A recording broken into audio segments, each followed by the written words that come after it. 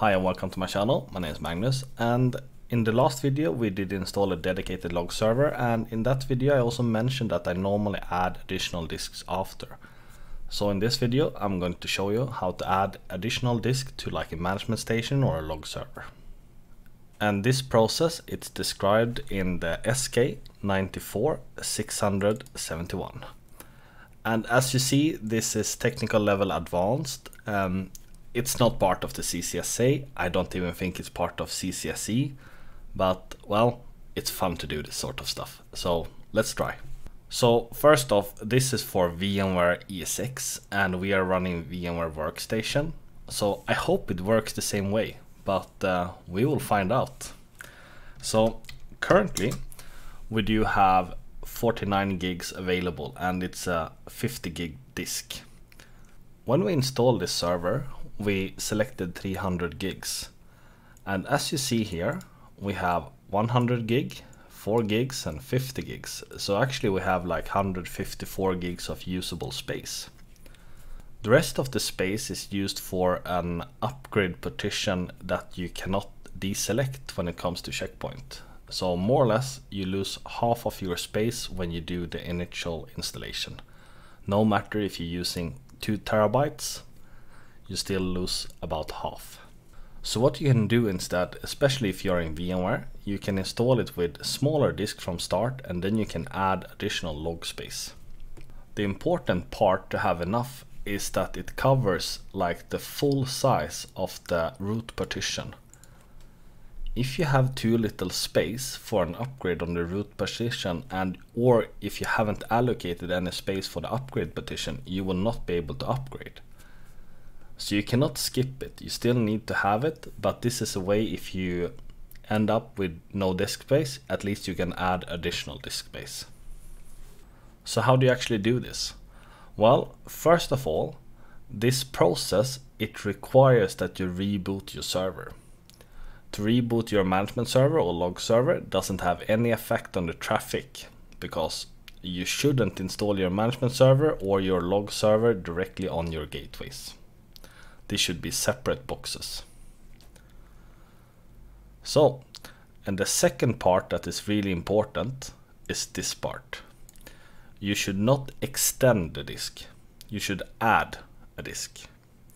So let's do that.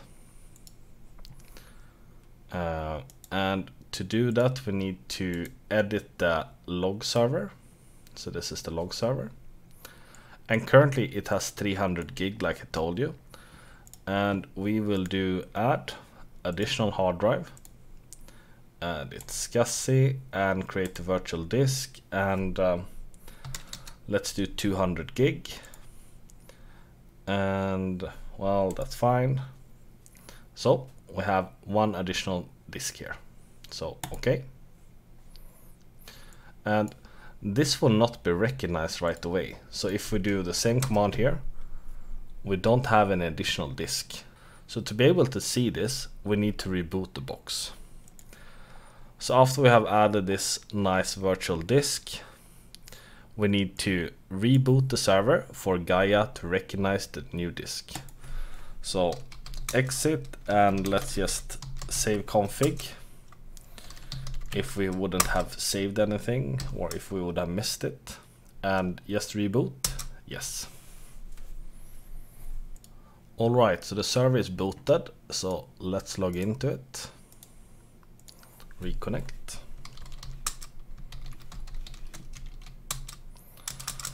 And we go to expert. And the next step here, once your server is rebooted, it's recommended to do a CP stop. Recommended means do it. So CP stop. And CP stop stops all the Checkpoint processes. So it's not the same as, for example, firewall unload local. CP stop stops everything.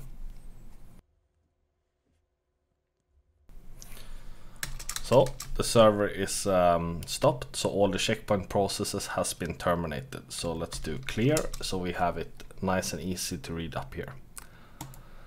And the next part is to do fdisk -L, And here you see all the disks, and you see here a warning label. Well, we have a warning label here as well. And we need to create the disk. So pv create, and then dev, and then the name of the disk. So what is the name of the disk? Well, this is the disk, that one. So copy paste and enter. So we see that it has been successfully created. And now we need to write pv display dev and then sdb. And we see here that the new disk, it's 200 gig, and this is the name of the disk. So what we need to do now is to do vg scan and -- mk nodes, and this will scan all the disk. And let's see, we have done this, so that's nice. It looks the same, so that's good. And then we need to do the extend. So paste, and it's extended. Let's do the vg display, and now you see here that the disk is bigger, so it's 500 gig. We have here 334 gigs. And let's see, we need to do the LVM manager tool. So the LVM manager tool, it should be already on your machine. And then we do LVM manager. And what we want to do first is to just view. So we see here that we have unused space, a lot of it. And you see here, I will do like this so you can see easy. So this is our current root partition, this is our log partition, and this is the one that is non-optional, so you cannot change this anyway.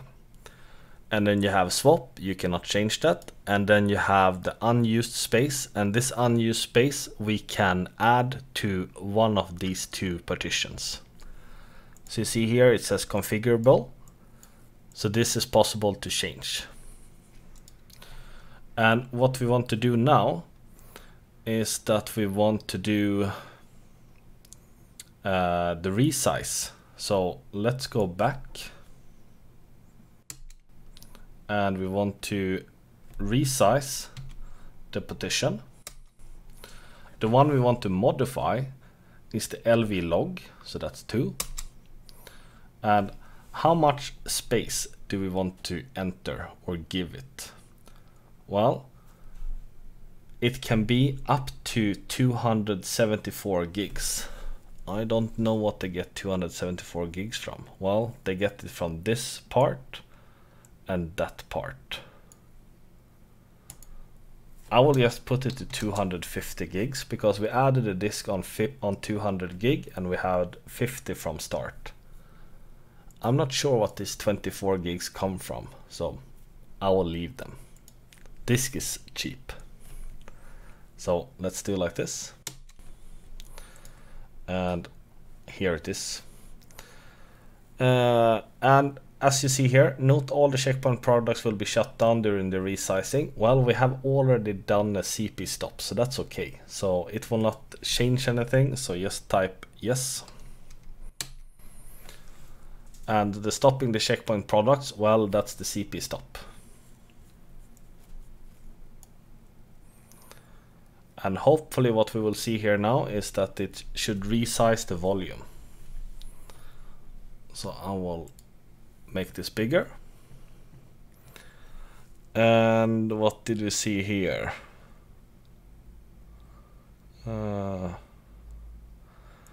Error. This is not good. Let's try this again.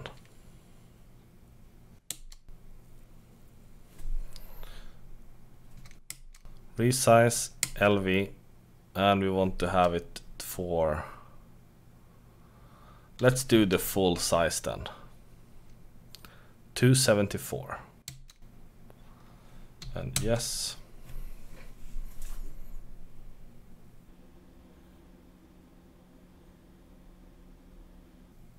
Ah, now it's successful.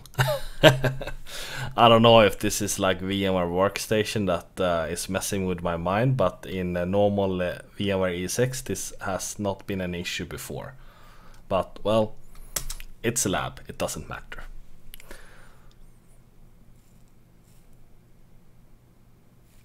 And the system is going down, so it's being rebooted, and we can see this here. So the system is rebooting and it's coming back up, hopefully. So we go back here and let's see if we have anything more. Well, after we have rebooted, we should check that it's working correctly. So when it comes to checkpoint and checkpoint administration, well, you need to be familiar with the user center, you need to be able to follow instructions, and normally Checkpoint has really good instruction on what you should do. So when it comes to like CCSC and so on, like higher level of Checkpoint knowledge, well, it's Google is your friend, and Checkpoint support page and Checkpoint community is your lifeline. And if that's not enough, well, then you call Checkpoint support. But in most cases, if you're fairly well confident in doing this sort of stuff, there is instruction on how to do it. Within a production environment where you're afraid of something will break and you're running in VMware, well, don't do as me then. Make sure to do a snapshot before. So for example here, I mean, why didn't we just take a snapshot? If we take a snapshot, it's very easy to go back. If we don't take a snapshot and this fails now, well, we need to do a lot of troubleshooting to get it back up and running. So hopefully this works.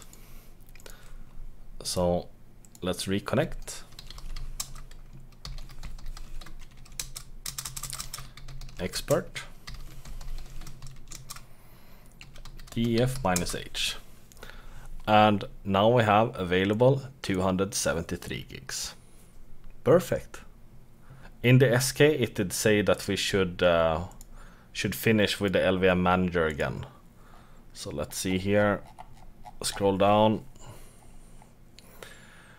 So after reboot, run the LVM manager type 1 for view. Well, okay, we can just do that. LVM manager and then 1 for view, and we see that we have 0 space of free and we have 274 gigs of space during the log. So let's do quit. And what should we do more? Well, of course we need to verify that everything is working, so let's open Smart Console.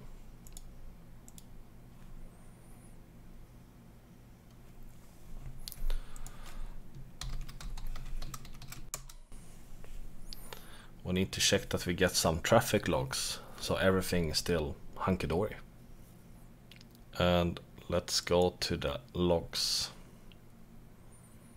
And now it's 2106. So let's do like this.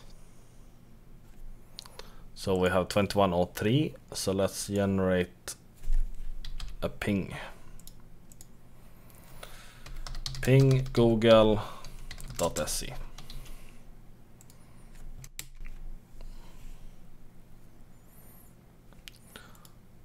Let's do like this. Of course, we didn't have this one. Refresh again.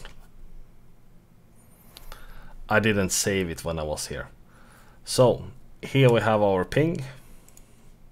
If you see, sorry, I did do auto refresh. That's not smart.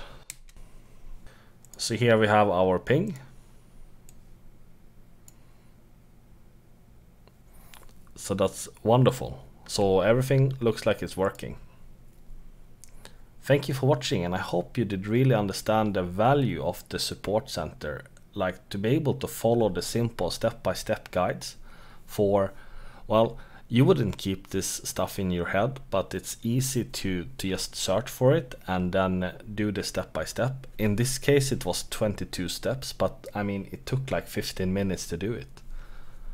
And also that you understand how valuable it actually is to have your management station within VMware, where you can easily add and remove performance from your box without purchasing a new physical hardware. And if you want to add a lot of log storage after your installation, this is a perfect way to do it. And if you do it in production, well, take a snapshot before so you have an easy way to go back. The drawback with using a snapshot and need to go back is maybe you lose a couple of logs. So in this case, if you know that you're going to work on the log server, maybe you should flip so the gateways and so on, either they log locally, and they will do that if you do a CP stop and if they cannot reach the things, or they will send to the backup node, which in this case would be the management station. In our case, when we did do this work, well, our gateways, our cluster, has the settings within the logs, as you see here, to first of all send the log files to the log server. But if this node is reachable, it will send to the management station. So in our case, we haven't lost any logs. And if you only have a management station and no dedicated log server, you can still do this. And in that case, the gateway will log their firewall logs locally on the gateway. And what is then important is to have this one, the log forwarding, because if you don't have the log forwarding, the logs will remain on the gateway in worst case. So thank you for watching, and I hope to see you in the next one. Take care.